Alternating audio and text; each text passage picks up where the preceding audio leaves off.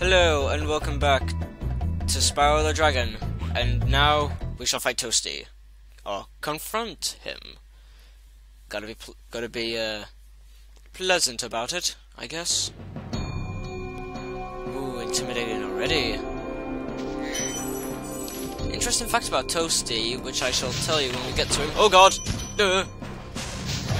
Most difficult enemy in the game to get around sometimes. Wait, how do you roll? Am I doing this right? Nope.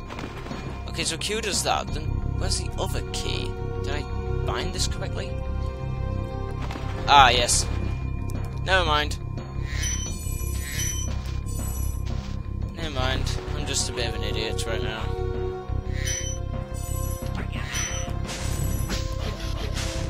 I couldn't decide which button to press. But basically, the best thing to do is walk out of the way when these guys try to kill you, because you're not really gonna do good by rolling. Damn dogs! I swear I didn't gain a phobia of dogs from the early ages by this, I swear, but I do have a phobia of big dogs like this one. Yeah, these guys aren't nice. And they take 2 hits to kill, which is abnormal for any game in Spyro. Since most enemies you just kill them with a hypersonic flame, or whatever it is.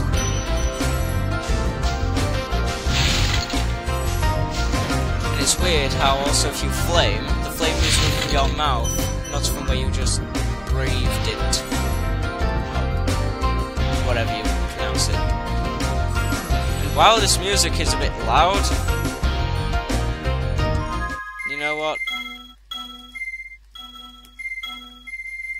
Yeah, that should work. My god, it's loud. Hey, not much jumping. Oh, what? Oh. First death in the game. Piss off. Yeah, skip through the level because you don't need to kill them again once you've already killed them.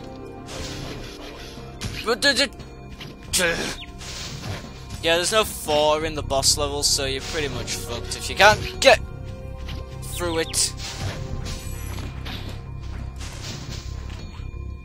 If you can't get through without being hit, without like avoiding being hit for the maximum amount, you're fucked. Well, I did kill that dog, didn't I?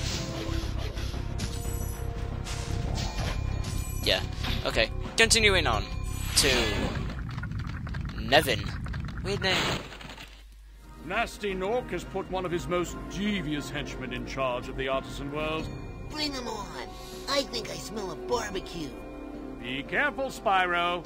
This boss has many tricks up his sleeve. They even have the decency to break the 4th wall and call him a boss. Well, they already did, but you get what I'm saying. Jump. And that is Toasty himself. Weird name for someone in such a tear of clothing. Oh well, let's just burn him. Oop, what was that? A little sneak peek at what he really is. No! Damn it! You got me again. Piece of shit dogs. That's right, I'm gonna be hammering that Q key.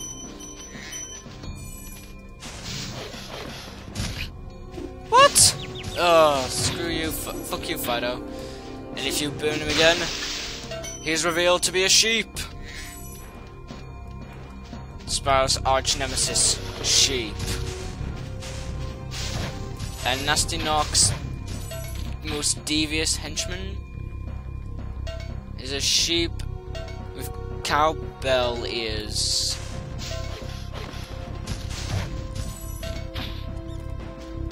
Let's see if he puts up a fight. Yes, he can. And this guy's also featured in the adverts for Spyro, if I can recall, like how he was always killing the sheep. But anyway, yeah, get owned, you woolly fuck. And let's get the final few gems. And 100% boss level, Toasty, let's leave. And away from the dogs. No, seriously, go fuck yourself, dogs.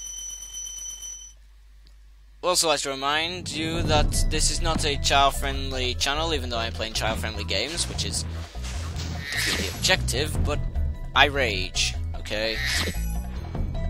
Oh, a little bit of an error. Sometimes Sparks doesn't actually change colour when he's in the middle of eating.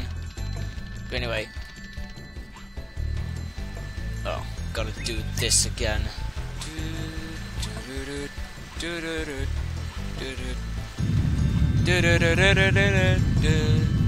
Sunny flight. I shall see you all next time.